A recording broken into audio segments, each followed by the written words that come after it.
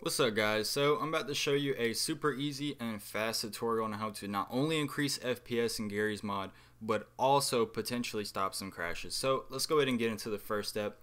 First step, right click the game, hit properties, go into local files, and first you're going to want to verify the integrity of the game files.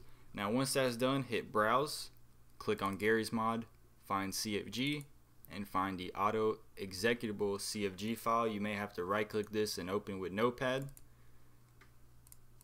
and you're going to want to copy and paste the code that I have in the description into this here and file and save. Now one thing I like to mention about this is if this is actually causing your game to crash, you're going to want to remove this until you can stop the crashes and then paste it back into here and see if you have any type of FPS increase.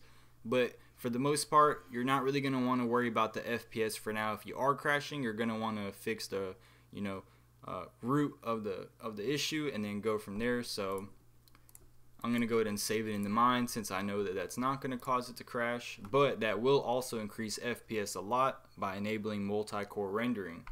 So after that's done, you're going to want to click on the game again and hit workshop, and you're going to want to click your workshop files.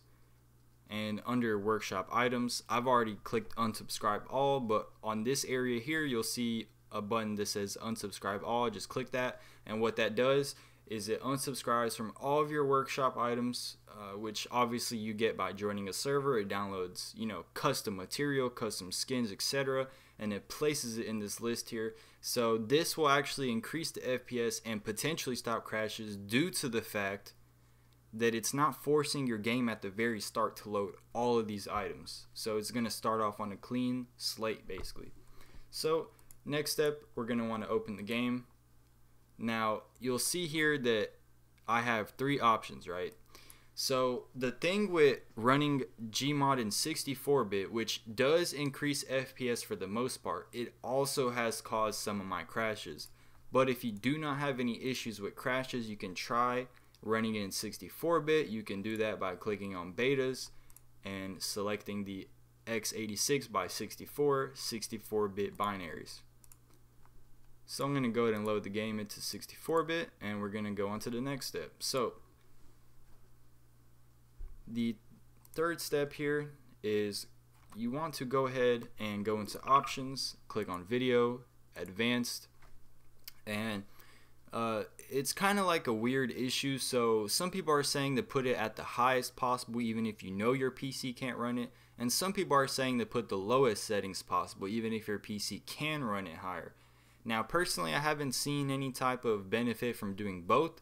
So for me personally, I keep everything on medium and anti-analyzing on none, filtering mode on the second one.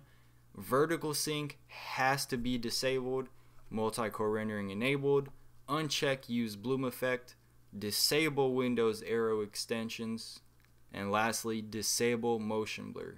Very important. Motion blur, vertical sync has to be disabled. Once that's done, apply. Okay. Another thing, some people say running it in let's say borderless versus full screen, that argument doesn't make any sense to me because I've crashed in both. So normally I run it in full screen with the highest resolution. Obviously I just have it in windowed mode to show you guys.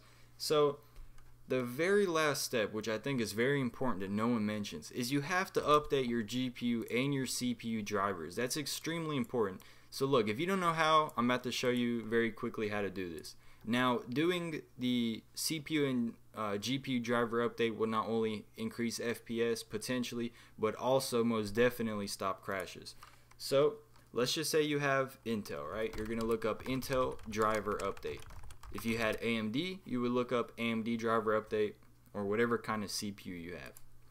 And no matter what product, they will always have a support page with a download that will allow you to automatically search for newer drivers. If not, you can manually search for it using your CPU specs. So once that's done, make sure not to restart your PC until you also do a GPU driver update. So I have NVIDIA, so I'm going to look up NVIDIA driver update. And again, it goes to a page where it automatically scans. If not, I can manually insert it in there. So once all that is done, you can go ahead and restart your PC and once it's restarted, you're going to want to go into the game.